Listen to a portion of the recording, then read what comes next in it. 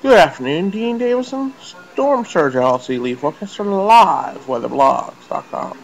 Time for your severe weather in a minute. We're going to go over severe weather potential over the next couple of days. Taking a look for Wednesday, we're going to have that in the Midwest, Kansas, straight down to Texas, then Oklahoma City. Chance of severe weather that'll push east from Ohio down to Texas as we go into Thursday. But in the Thursday night and the Friday morning, that will shift into the areas of Virginia, Pennsylvania, Maryland, and further south. And we'll take a look at that on this is the upper level map and the surface map. You can see strong jet stream coming across, different wind directions and different heights at the surface.